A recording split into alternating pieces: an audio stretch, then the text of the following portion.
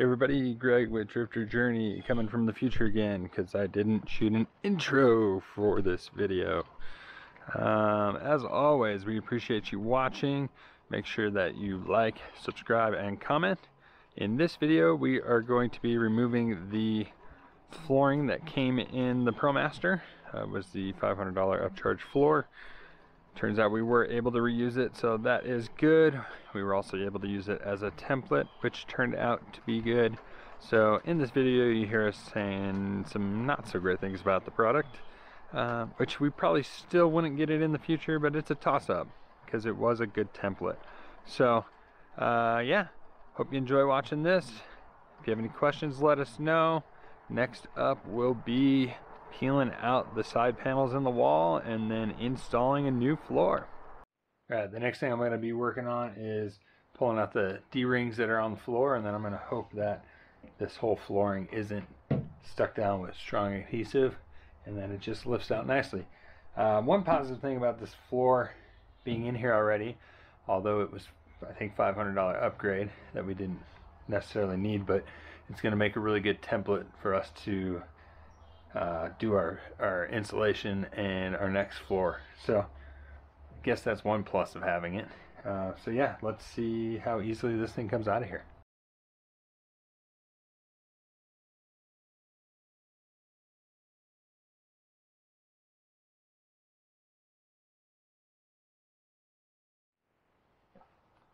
Okay, moment of truth. Does it just lift up easily, or is it attached? It's attached. Alright, so I'm going to have to figure out how to pry this off without doing a bunch of damage. One other thing I don't think I mentioned, it was a T40 Torx bit to remove the D-rings, which we will save, possibly use again later. And another thing to note is where the D-rings were, they're threaded in. But those go all the way through to the outside world on some of them. So for whichever ones we don't end up using, we're going to go ahead and want to make sure we seal these up. So we'll figure that out later. We might use some of them still, so I won't do anything yet. Next up, we'll use a crowbar to pop this off with cardboard to not scratch stuff up. See how easy this goes. Hold on. I'm over here now. I'm scared of this, though. I'm not gonna lie. I mean, so I don't want to break the floor because I want to use it for a template. Ooh, that sounds promising. Nice. I also Yeah. don't want to smash my fingers. Try in the middle here. Looks like it's got a. I think it's on every Okay. top piece. So I think you just have to keep moving. We don't know what we're doing, but we're just gonna keep going. We read that it's just glued down. So all we're trying to do is get it removed from the adhesive, Unglued. so we can pull it off in one piece. Oh, this corner's pretty tight though.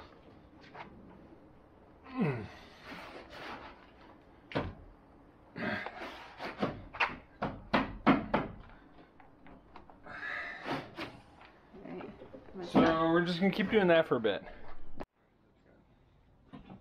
So we got a good start. We're gonna try and just both of us lift it a little bit evenly to not break it. Yes. Also, this is a lesson in relationships. You may see us yell at each other at some point. You probably will. But we're gonna try not to swear. We're gonna try not to hurt ourselves, and we're gonna try not to get divorced.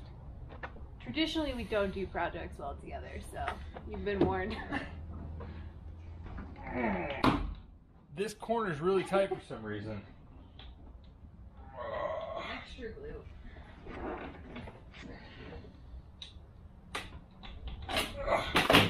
There it goes. Yeah, so I think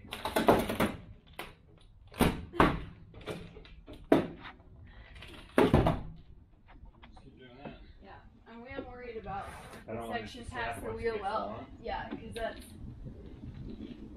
Easy.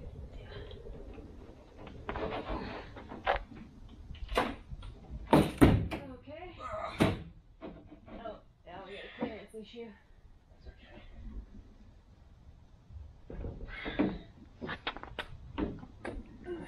Oh god, so much. It snapped in one part. It snapped? Well, ripped a piece off. Whatever, That's not a big deal. Okay, one thing to note over here, this part's thin, so you're going to want to make sure you get further under there so you don't just bend this rail down. So I'm going to try and get down all the way to the actual van floor.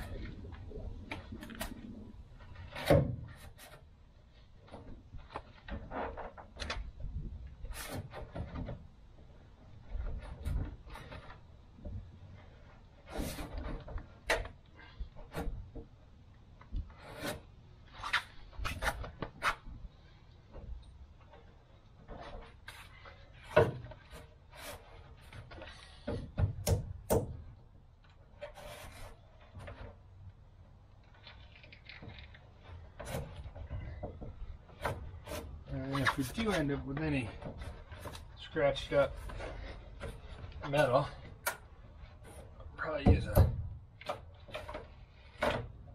Rust-Oleum or something like that to cover it back up just so it doesn't rust over time.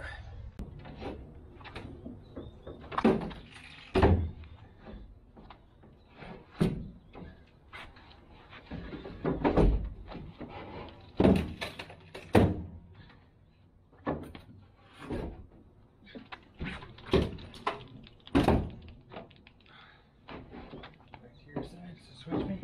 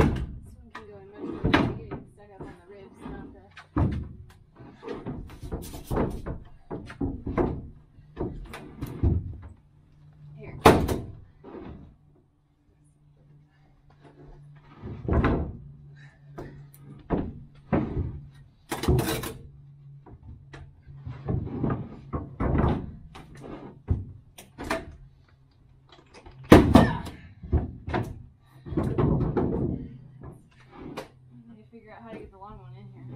Yep.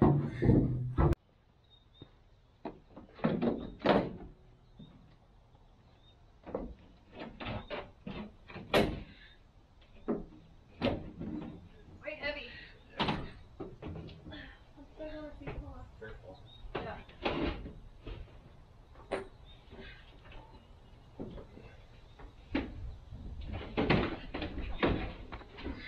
You okay with bags? Because I don't think I could lift it. I don't have a choice.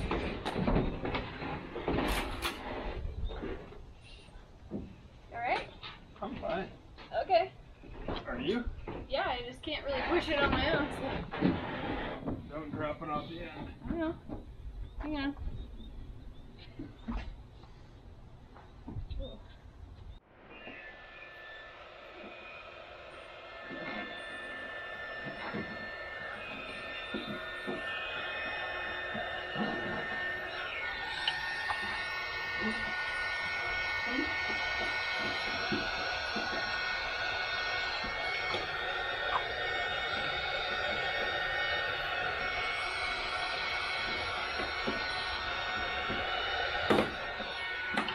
Not too shabby, actually.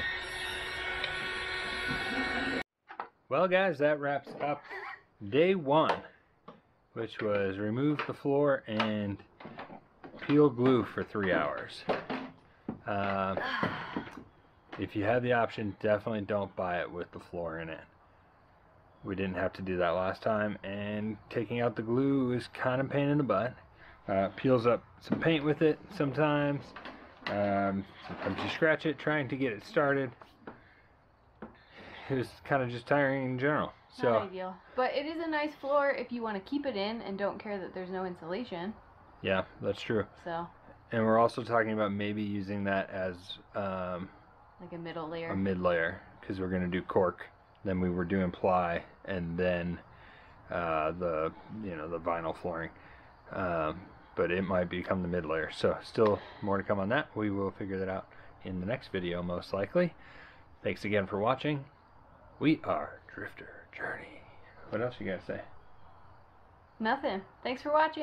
Our hands are raw. Yeah, we need gloves. Next video should be sound editing. And we did that on our van last time. And I don't know if we're the only ones that complain about it, but I really hated it, and I'm not looking forward to it. So we're going to do more this time, but might be a pain. So we'll see.